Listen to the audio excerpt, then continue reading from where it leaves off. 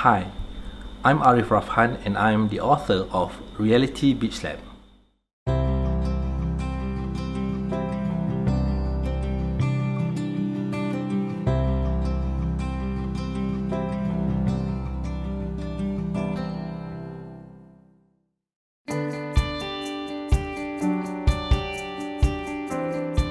This book is a love letter to my friends from college.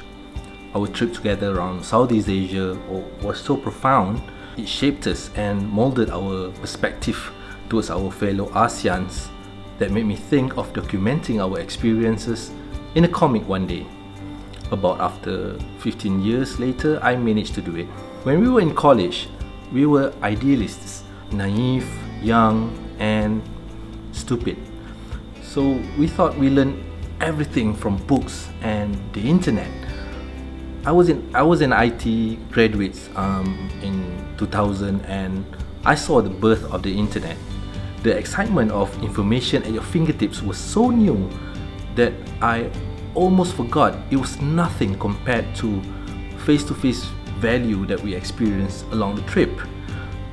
It was a turning point to me. My thoughts, my perspectives, and mindset, and this book is all about that.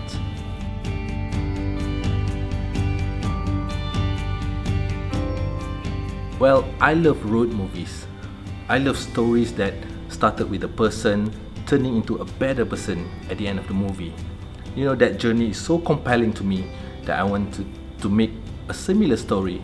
And looking back, our trips to these countries are perfect story to tell. I also like the idea of addressing heavy issues using comedy and light humor.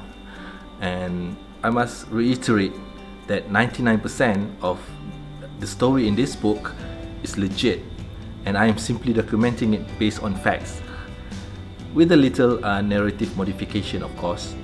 However, the people, the reactions, the emotions in this book are real and honest. Reality Bitchslap is me being naked emotionally at that time of age.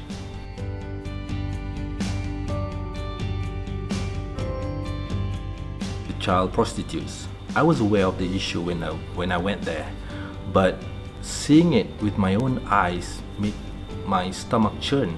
I felt sick seconds after witnessing it. I felt sorry for them. I tried to understand the whole situation, but I haven't fully fathomed the whole thing. To me, it was about future of these poor kids, and it was destroyed by these sick tourists with money. Even looking back after all these years, you know, having kids on my own, I still feel sick in the stomach just thinking about it.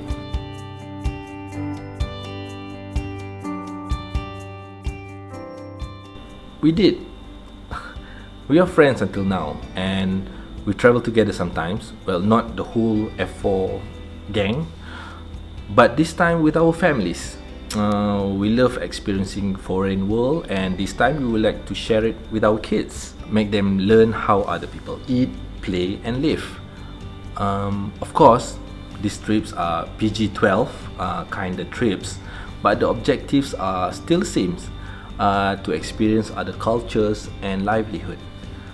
One of our friends' father did ask us the same question. Why don't you go, boy trip again, relive the old days and do a sequel, something, blah blah blah. And we simply answered, we are done with what we wanted to do in our younger days. You know, we're done, we did it. So now we want to do it with our kids.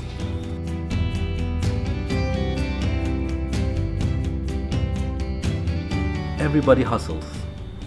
Our experiences at the brothel, the keroncong jamming place, the tuk-tuk, and few other places made me realize that people are hustling just to survive.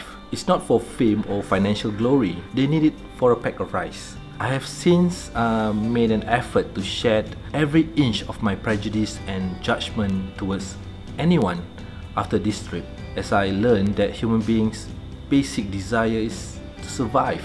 It was a humbling experience and a big reality bitch slap to my face you know, a young graduate who was about to explore the world, who knows everything, you know. And I realized that not all people are born equal, and we've got to understand that the environment, the upbringing, the socio-economy make them do what they do, even if it looks negatively from our perspective.